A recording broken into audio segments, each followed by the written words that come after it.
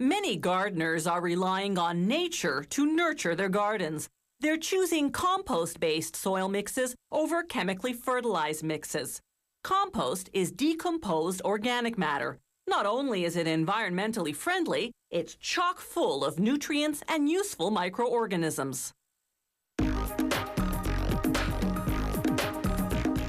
Composting is the ecological alternative to burning or burying organic waste. It all starts at this composting factory with manure from farms, biodegradable solid waste from paper mills, and grass clippings and leaves from municipalities. Some materials arrive in bulk, others in plastic garbage bags.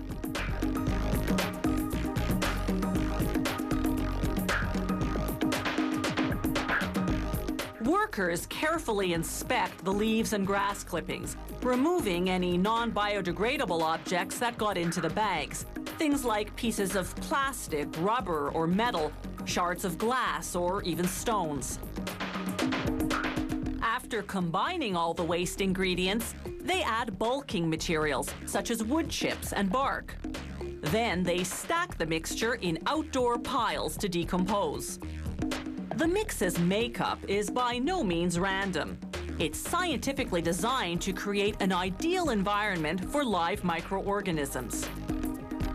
Billions of bacteria and fungi grow and reproduce, feeding on the nitrogen and carbon that are naturally present in the organic matter. They slowly and gradually transform the waste into compost, which, when ready, will look like rich black earth.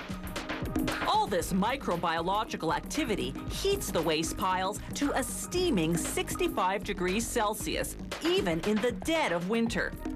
The factory turns the piles monthly to aerate them. This stimulates decay and ensures it occurs evenly throughout the pile. The active breakdown phase takes 6 to 10 months.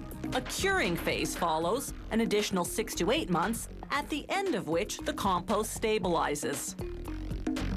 Because the outdoor piles are exposed to precipitation, high concentrations of nitrogen, phosphorus, and potassium leach into the runoff water. Drainage ditches collect and carry this water to holding ponds. From there, it goes through a treatment system consisting mainly of aeration and settling ponds. As we see in this demonstration, they aerate the water and add certain chemical compounds. The pollutants bond and settle at the surface to be skimmed off. The treated water has to meet strict government regulations before it's released to the environment. Back to the compost now. Once the curing phase is over, the compost goes through a screening process which removes any lumps or foreign objects, such as pebbles or partially decomposed wood chips. The finished compost comes out silky smooth.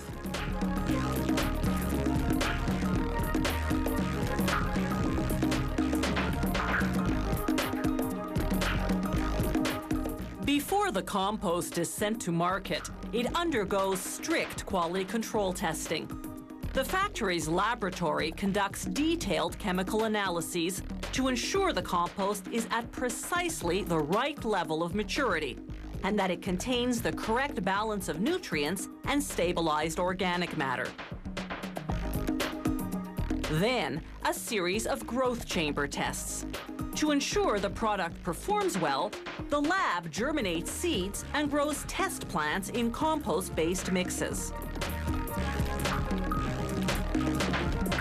Once the quality control department gives the green light, the compost can be shipped out, either in bulk or packaged in bags. Compost is sold as is or added to soil mixes. It improves the soil's structure and actively retains moisture and fertilizers. Compost is a chemical-free way to nourish plants and stimulate their defense systems. This gives them extra strength to grow fast and stay healthy.